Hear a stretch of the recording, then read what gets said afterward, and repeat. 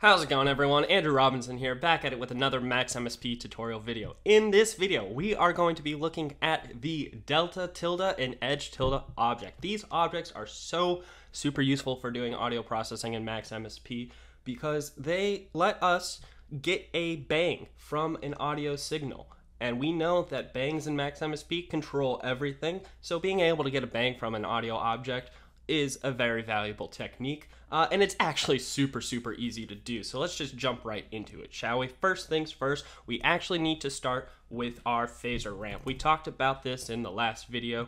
With Phasor ramp, you can set the base for so much audio processing stuff in Max MSP, including this technique. So if we just start with our Phasor and we give it a hertz to 6, that's a nice speed, and we'll be able to actually see our Phasor in our live.scope tilde object. It visualizes an audio signal, so if we just patch our outlet into its inlet and turn our audio driver on by clicking this audio symbol right there, you're going to see our Phasor is now running, and we have that saw wave signal. It's going from 0 to 1 at a speed of 6 hertz, which is exactly what we want. So next we're going to create our delta tilde object. Now the delta tilde object gives you a signal value of the sample difference. What does that mean? What it means is it's just going to take the incoming audio signal and it's going to subtract it from the previous audio signal. So we are getting the difference in those two samples.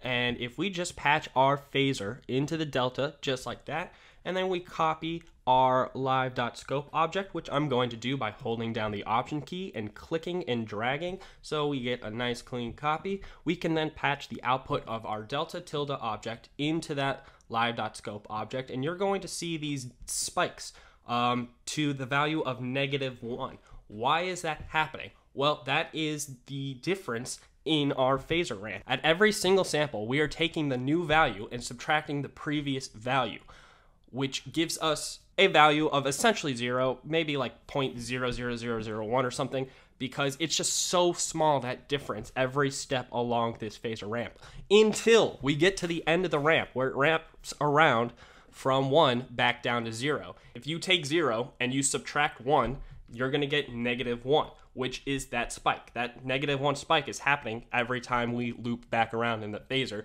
because 0 minus 1 is -1. But that's okay. We actually want to use that to our advantage. The fact that we get such a large jump at that moment tells us when we're at the end of the ramp, which is very valuable timing information for when we want to use the edge object to create the bang.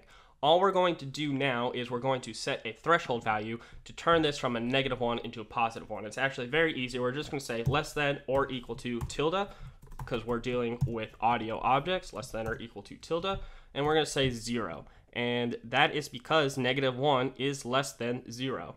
And if we just patch our delta into that, again, copy this by holding down the option key, clicking and dragging. You can also Control-C, Control-V if you'd like. You see now we are getting a positive value, and that's because -1 is less than 0, and since that is a true statement, it's going to return a +1 at every spike instead of a -1. A lot of different ways you could flip these values around. I just like that. And we're just also now going to create our edge object, which is going to detect logical signal transitions, and it's going to give us a bang for each of those logical transitions. You see this left outlet is output on 0 to non-zero, and this one is output on non-zero to 0. So you can think of it as like a rising and falling. If we are moving from 0 to 1, we're going to get a bang out of here. If we're moving from 1 to 0, then we'd get a bang out of the right outlet. In this instance, we want that bang from 0 to 1 because that is the step of this spike, a 0 to a non-zero value, which again matches with when this Phasor loops around.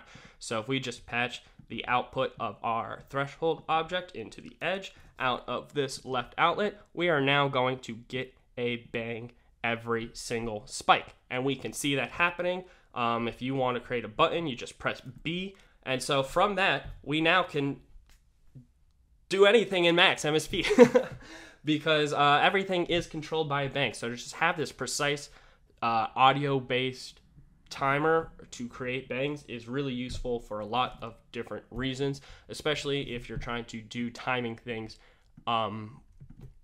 with audio signals for your own synthesizer. And if you adjust the Phasor ramp, you'll see you're adjusting the speed of the bang, so everything just stays nice and succinct and in time. And that's really it. That's the whole tutorial. But let's just make something really quick and fun with this bang. And we could do that really fast and easy. If we create a cycle object that's going to give us a sine wave, we can then create a scale object. Just make sure to add the tilde to it because we're dealing with audio signals. And we're going to scale from 0 to 1, which is our Phasor ramp.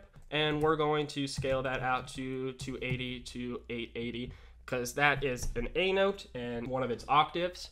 So we'll do that, patch our Phasor into the scale and patch the scale into the cycle.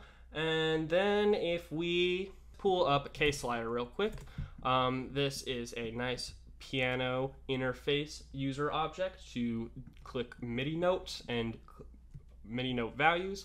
And I believe this lower value is 36. So we're going to say random 36, and we're going to add 36 to it. So the lowest possible MIDI note we can now select will be this one, and 36 above it, which is somewhere over here. It's that note, so another C. And we're going to take these values that are MIDI values, and we're going to convert them to a frequency using the M2F object. It takes MIDI number and converts it to a frequency. And if we do that and we multiply by 2, we'll get a value to be something like this, which we can set to our high range. So our Phasor will scale its 0 to 1 to be a new frequency value that is a note and its octave.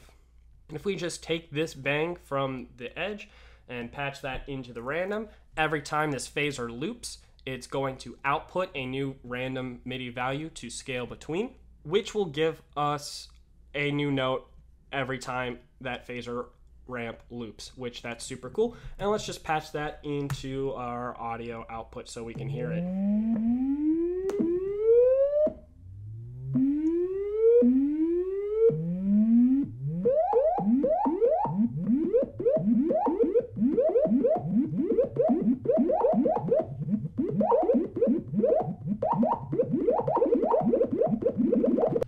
Yep, and that's that. That's pretty fun to play with. I hope this tutorial was clear. I hope you guys see the value and power of the Delta and Edge object, and I hope everything makes sense.